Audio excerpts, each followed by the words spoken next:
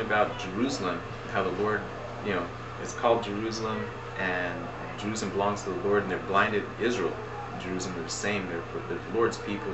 Jerusalem is the city of God. Israel is the people that live in Jerusalem, and God has called them, and they're His, and they're blinded in part, and He's coming back for them, and He's going to save them by His mercy and His grace. And so with Israel, we've got to see all the history of Israel. We've got to see everything, all her dirty laundry and the good and the bad and stuff, because the Lord wrote it in His Word so you could read it, so that it doesn't make you or I any better than Israel. It shows you what you're capable of. It shows you what your flesh is like. Those things are written for examples for our sakes, okay? That we would know how to be in the Lord, because it's not a game, it's life and death. And so Israel, we're going to see how that they're going to finish up on here in Zechariah chapter 14, at the end of the world. The Lord says, "Behold, the day of the Lord cometh, and thy spoils shall be divided in the midst of thee, for I will gather all nations against Jerusalem to battle.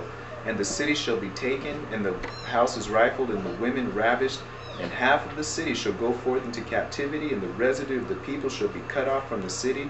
Then shall the Lord go forth and fight against those nations, as when he fought in the day of battle. And his feet shall stand in that day upon the Mount of Olives, which is before Jerusalem, on the east, and the mountain of olives, and the Mount of Olives shall cleave in the midst thereof toward the east and toward the west, and there shall be a very great valley, and half of the mountain shall be removed toward the north, and half of it toward the south. And ye shall flee to the valleys of the mountains, for the valley of the mountains shall reach unto Azel. Yea, ye shall flee like as ye fled from before the earthquake in the days of Uzziah king of Judah. And the Lord my God shall come, and all the saints with thee." Okay, all the saints. Now, who are the saints? The Lord refers to us as the saints. The Lord refers to the children of Israel as the saints. These guys are blinded in part. When I say the saints now, I mean, if you go back and read I believe it's Hebrews 11. Yeah, the faith chapter. At the end of that chapter, it says that they, not being made perfect without us. That is King David, Isaac, Jacob, Israel, all the saints that were before us, because in the book of Acts it says, "For David is not ascended into the heavens." King David, all right? That God hath a more perfect thing for us. That is all the people before us, should not be made perfect without us. It's all one big day. The Lord comes back, but guess where He comes to? Jerusalem, all right? So if you look in, what book is that? I don't remember which one it is, but it's where the Lord said that He's going to make Jerusalem a cup of trembling in the hands of all nations in the last day. So we know how it's going to turn out for Israel. It's going to get real bad, it's going to get real messy, and it's going to be just a real ugly situation. But the Lord is coming back on a white horse, and He's coming back to destroy His enemy. The blood's going to be up to the horse's bridle, but He's coming where? He's coming to Jerusalem. So you just say that God's done with it. Why doesn't He just come to New York City, or come to Dallas, Texas, or show up in China or something like that? Because He's not. He's coming to Jerusalem, because that's where all the action's going to be in the last days. So with that in mind, let's go back and look at Catholicism now.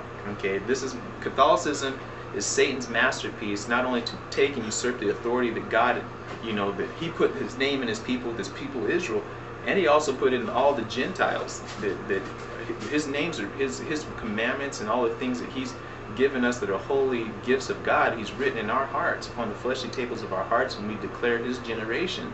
Like in Isaiah chapter 53, who shall declare His generation when His life is taken from the earth? Who does that? Who's declaring the Lord's generation? He didn't have any children. Some people say that's satanic, but the Lord didn't have any. And so when He rose from the dead, who declares His generation? We do. We become born again through the blood of Jesus Christ, and He puts His Holy Spirit in us, and we testify of Him through the Holy Spirit, lifting up and magnifying Jesus Christ as Lord. So you got Catholicism out there that's trying to be both. She wants to be a priesthood, and she wants to be the mother church, quote unquote. She can only be referred to as a church in any sense of the form if you refer to it as a church of Satan. Okay.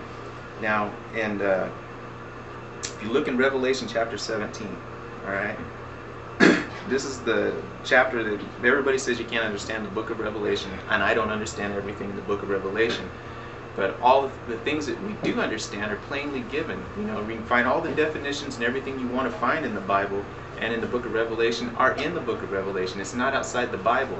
Okay, to fix your car engine, you wouldn't try to go down to the grocery store to find the spark plugs in the milk dairy section, right? That's how it is with the Bible. Once you step outside the Bible, now you're just dealing with men. But here is the Word of God, and we look for everything in the Word of God so that the Bible defines itself. Okay. Now in Revelation 17 it says, "And there was one of the 7 angels which had the 7 vials, and talked with me, saying unto me, Come hither, I will show unto thee the judgment of the great whore that sitteth upon many waters." Okay, and we don't have a lot of time here, so I'm just going to tell you, and you can read the whole chapter yourself. The many waters here is peoples, nations, multitudes, and tongues. Okay, that this whore that's sitting upon many waters is Roman Catholicism, and we'll see that as we read along here. It says, "With whom the kings of the earth have committed fornication, and the inhabitants of the earth have been made drunk with the wine of her fornication." What wine? They're sitting there drinking a cup of wine. No, it's spiritual fornication. You're drunken. You're spiritually drunk. You're calling this thing the mother church, or you're calling it, that this is the priesthood and stuff. And how come you can't see that? How come you can't go to the Vatican and see these little graven image flies they have all over everything, and pentagrams on temple floors, and all kinds of every satanic garbage that you see all the world, and Satanism and paganism and all the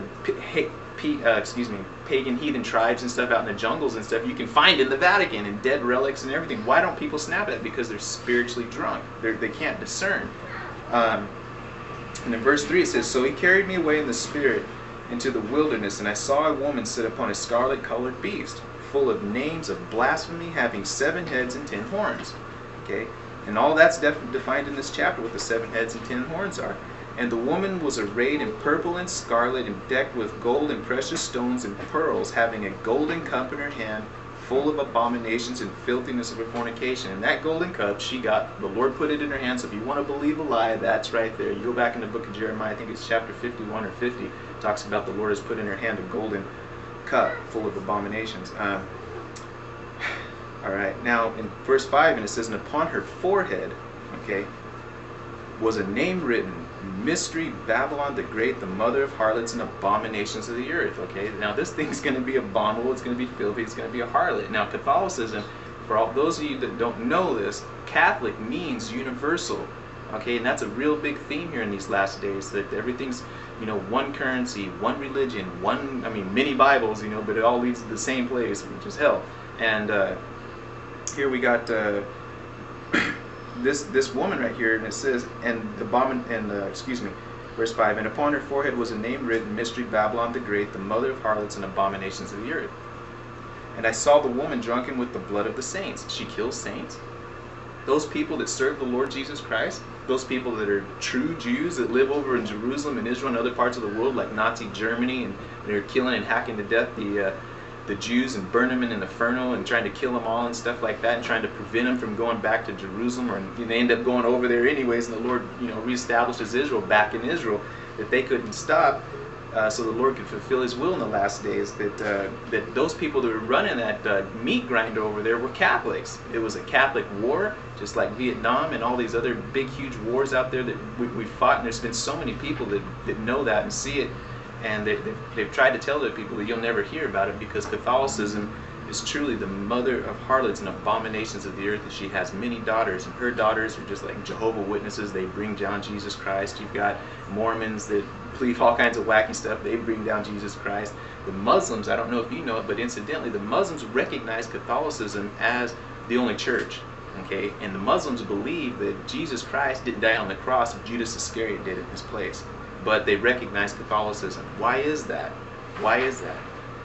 Okay, now if you look in verse in verse 9 it says, "And here is the mind which hath wisdom. The 7 heads are 7 mountains on which the woman sitteth." Okay, there's only one place in the world that sits on 7 mountains, a city where the woman sits. That's Rome. 7 mountains. Look it up, and go ask any travel agent. Look in verse 18. "And the woman which thou sawest is that great city which reigneth over the kings of the earth." That's who Catholicism is. She's a big satanic boogeyman. Don't be deceived by her, because the Lord loves you. In Jesus' name.